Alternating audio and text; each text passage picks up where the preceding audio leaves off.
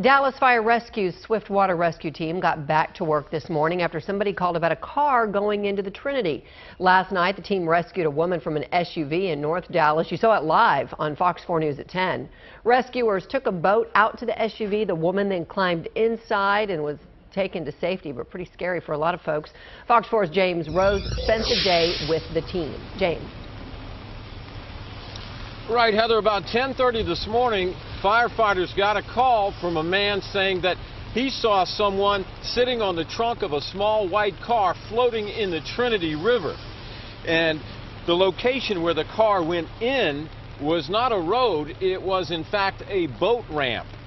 Now, moments later, Dallas Fire Rescue Station 34's Swift Water Rescue Team launched two boats into the Trinity, where the vehicle was reported to have gone into the water just east of I-45 and on Great Trinity Forest Way. Now, crews searched the rain-swollen river as well as the banks looking for any signs of a person or car, but found nothing.